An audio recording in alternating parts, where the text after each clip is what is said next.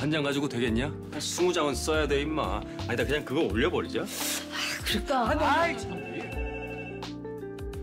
Flexoscope is a drama that depicts the growth and romance of an immature third-generation chaebol who becomes a detective.